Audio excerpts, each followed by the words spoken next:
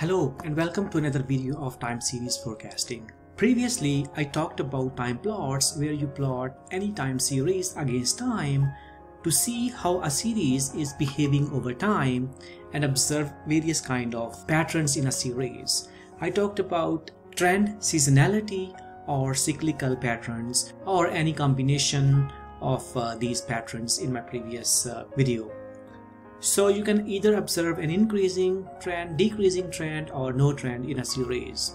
Similarly, you can observe seasonality or lack of it, or a cyclical behavior or an absence of a cyclical behavior in a series. And I showed you many examples depicting combinations of these patterns. In this video, I'm going to extend the discussion of looking at different patterns in a series, but in this case, rather than looking at the time plot of our time series, we're going to look at the behavior of two time series in relation to each other. We're going to look at scatter plots. And when we look at scatter plots, we are looking at how two time series are related to each other, so that we can explore relationship between those two time series, and we can look at the direction of the relationship between the two series, and we can look at the strength of the relationship between these two time series. So let's look at an example.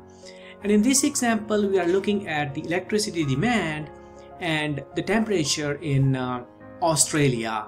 You can have a look at the summary statistics of the data set.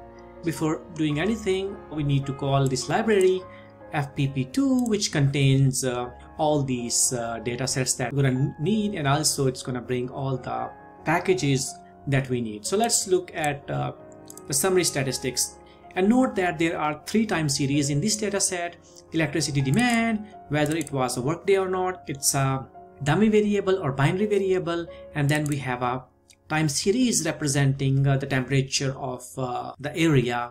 So we can look at the head and the tail of the data set to make sure that everything is fine. Then we can look at both of these time series that we need, and we can plot these two time plots.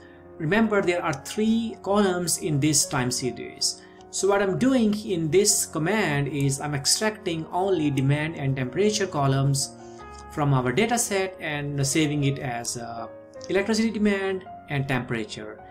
And in the next command, what I'm doing is I'm plotting these two time series, and I'm making facets true to make these two graphs separated by the variables.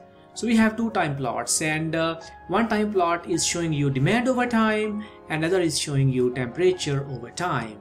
But essentially our goal here is to look at the graph showing the relationship between these two variables. So here I'm saving our data set, our original data set that we begin with, as a data frame, and then I'm using ggplot command, and then I am using a statics. I'm using temperature on the x-axis and demand on the y-axis from the data set, and then I'm using genome points, which means all these data points, they will be represented by these points.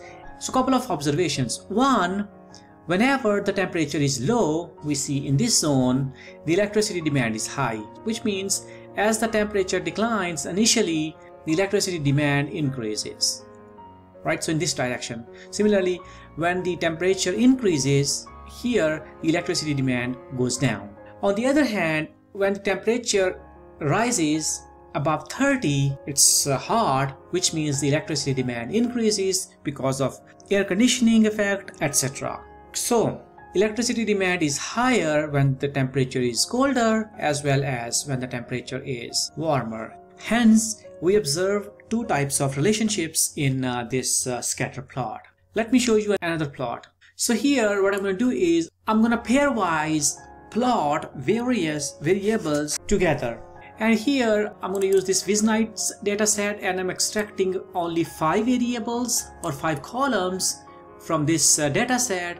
I'm saving it as data, and then I'm using this library ggalley, and these two columns means I'm using this library, and then I'm plotting all those variables pairwise.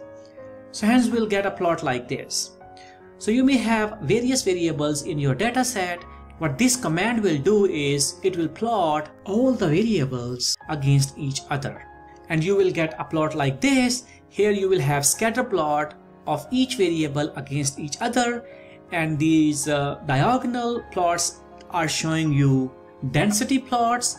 And then you have these correlation coefficients, which is showing you correlations between different variables. Let's look at another data set and another example of these correlations. And these are the arrivals of passengers across various pairs of countries. We can see the correlation between New Zealand and the US is 0.81. We can look at these correlations from these graphs as well. There is a high correlation between the passengers in the UK and the US, which is shown by this line. We can see clear positive association between these two variables. And also we can observe this from this correlation coefficient, which is 0.84. And between New Zealand and Japan, the correlation coefficient is 0.4, which is kind of moderate. And let's look at the graph. It is shown here between Japan and New Zealand. The correlation is kind of weak as compared with the other graph. This is how you can read pairwise graphs. Essentially, the point is looking at these scatter plots to look at the relationship between various variables. And similarly, these correlation coefficients show you the same thing. And in the next video, I'm going to talk about these correlation coefficients, and building on that, we're going to talk about autocorrelation and how to observe various patterns in a time series by looking at correlation coefficients. And in particular, we're going to look at autocorrelation function, or ACF, which will depict various patterns in a time series. Alright, I'll see you in the next video. Bye bye.